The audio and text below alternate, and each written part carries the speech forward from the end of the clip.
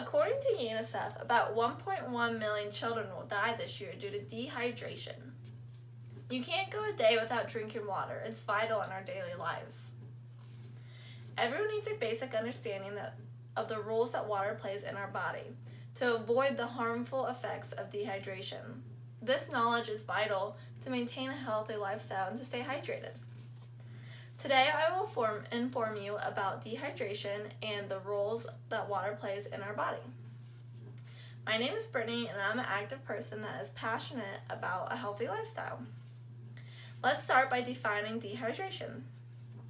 The definition of dehydration is a harmful reduction in the amount of water in the body. A person goes through 4 stages when they're dying of dehydration. The first stage is thirst. When your body is going through thirst, your body holds on to all the remaining moisture that is left in it. For example, your kidneys will send less water to your bladder, which then darkens your urine.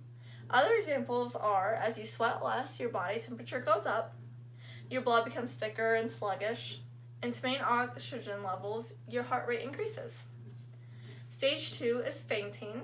Your blood is so concentrated that the resulting decrease in blood flow means that your skin shrivels. Your blood pressure drops, making you prone to fainting. You basically stop sweating, and without this coolant, your body may start to overheat. The third stage is organ damage. Your body is having trouble maintaining blood pressure. To survive, it slows blood flow to non-vital organs such as your kidneys and gut, causing damage. Without your kidneys filtering blood, cellular waste builds up quickly. You're literally dying for a glass of water at this point, which leads us to the 4th stage, death. You absolutely need water at this point. Since your body has an uncontrollable body temperature due to dehydration, your vital organs risk overheating. Liver failure will kill you. Now that you know the definition of dehydration and the symptoms, let's get to the major roles of water.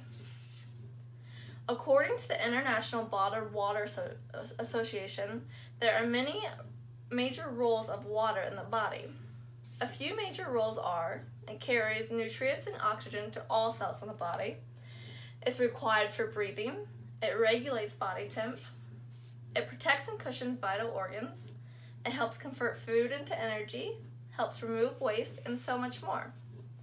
Your body is 75% of water, the bones itself is 22% of water, muscles are 75% of water, and blood is 92% of water.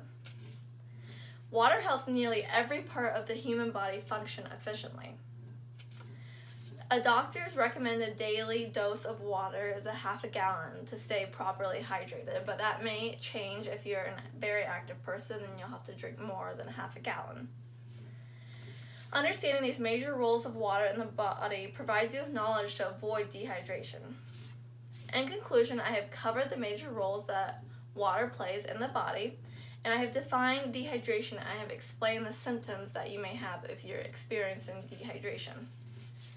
Now you have a better understanding of dehydration and the role water plays in your body. This will allow you to live a healthy lifestyle and to stay hydrated.